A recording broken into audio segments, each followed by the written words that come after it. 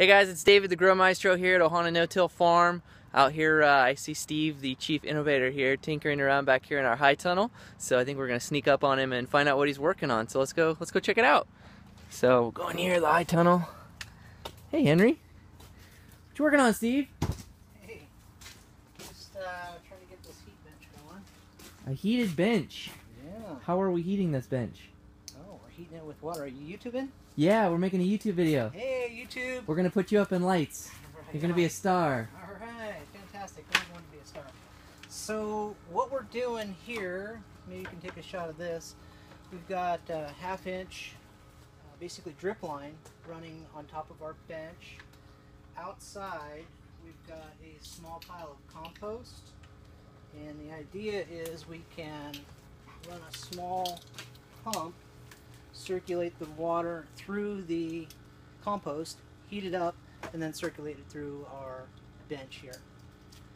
The idea, hopefully we'll be able to germinate our seeds, have a nice warm bench to work off of, and not have to spend too much on power. So how warm do you think you'll be able to get that bench? I'm shooting for 70. Yeah? Yeah.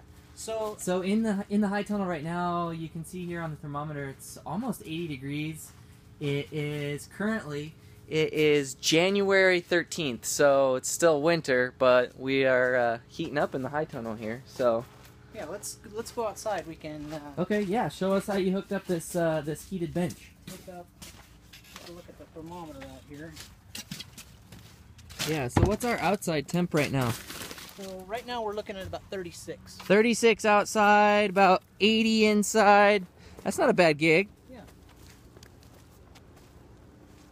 So we've got just about 70 degrees coming out of our compost pile. I'd like to see that up around 120. So it's at 70 right now? It's at 70 right now. Yep. Okay. So what I'm working on right now is we've run half-inch PVC pipe through this to extract the heat, and then I've also plumbed in some drip line, and the idea there is I'll be able to hook an air pump to that and get some air into our pile and hopefully generate more heat.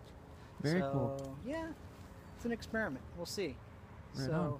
So far our temps are a little bit lower than I'd like to see. We'll probably put a little bit more biomass on here, and then I'll pump some air into it, and hopefully we'll be able to get the temps up. So let's go check the temp on the water. Right on. Oh look, there's our operations guru, Michael Addis. You're gonna be a star, Michael. YouTube update. Say hello to the kids at home. Hello, kids at home.